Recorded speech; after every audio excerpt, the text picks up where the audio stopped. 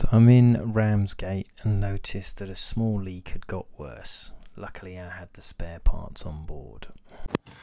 This is a raw water pump for a Volvo Penta 2003 diesel marine engine, and it was leaking from here. I changed the impeller and the reseated the gasket with gasket paste under this plate, but it was still leaking, which suggests that the seal around the shaft inside has gone. I got a kit, so new cover plate, new gasket, new screws.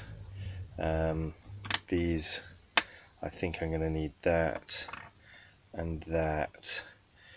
I think this and this are if you are taking the pump off the engine, and I'm not planning on doing that. I'm just going to replace the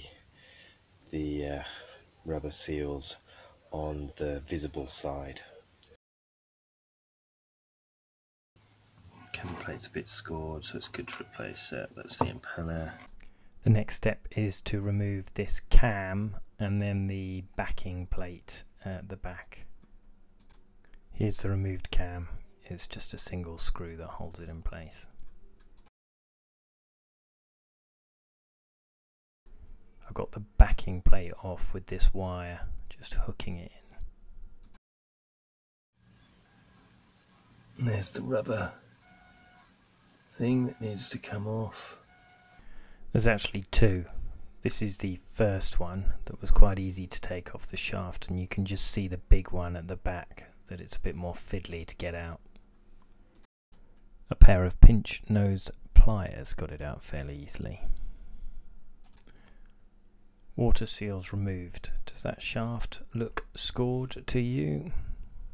So these are the old. That goes at the back and then that's in front.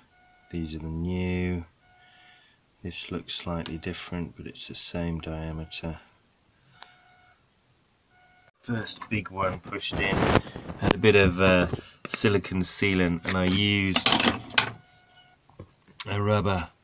I pushed it in with a wooden spatula like that, so it didn't damage it. So I put the little front-facing washer on, and it just went on a bit too easily and seemed to stand proud, because I need to get the backing plate on. So you can see the old washer and the new washer, and the old one's definitely sitting less proud.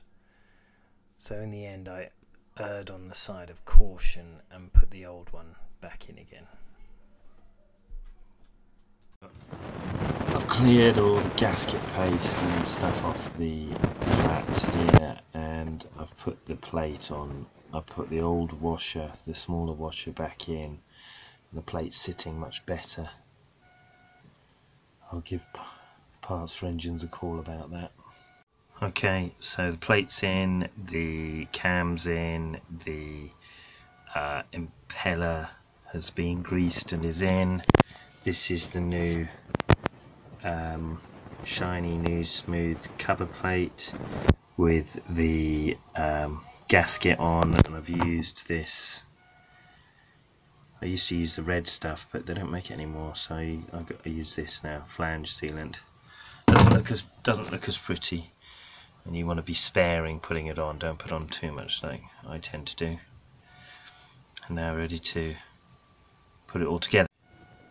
Now to turn the water back on and test it.